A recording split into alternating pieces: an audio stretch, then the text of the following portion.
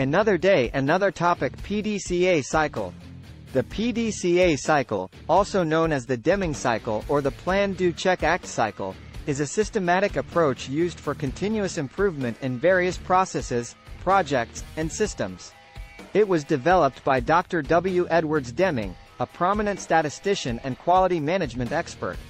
The PDCA cycle is widely used in business, manufacturing, project management, and other fields to enhance performance and achieve better results over time. The 4 steps in the PDCA cycle are as follows. Plan, P. In this phase, you identify the problem or opportunity for improvement and set specific objectives and goals. You plan and design the process or system to achieve those goals effectively. It involves understanding the current state, analyzing data, and determining the best course of action. Do, D. During the Do phase, you implement the plan on a small scale as a pilot project or in a controlled environment. It's essential to collect data and information during the implementation to measure the performance of the new process. Check, C. In the Check phase, you analyze and evaluate the data collected during the Do phase.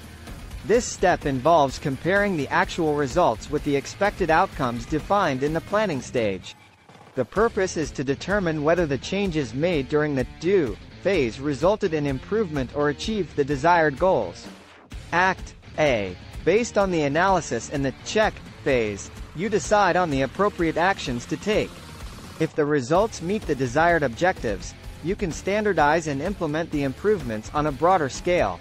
If the results are not satisfactory, you return to the Plan phase and make necessary adjustments, design new solutions, or try alternative approaches. The PDCA cycle is a continuous loop, and the process of continuous improvement iteratively repeats through the Plan Do Check Act steps. This iterative approach helps organizations to adapt and refine their processes and systems over time, leading to incremental enhancements and better overall performance. It promotes a culture of learning and improvement within the organization.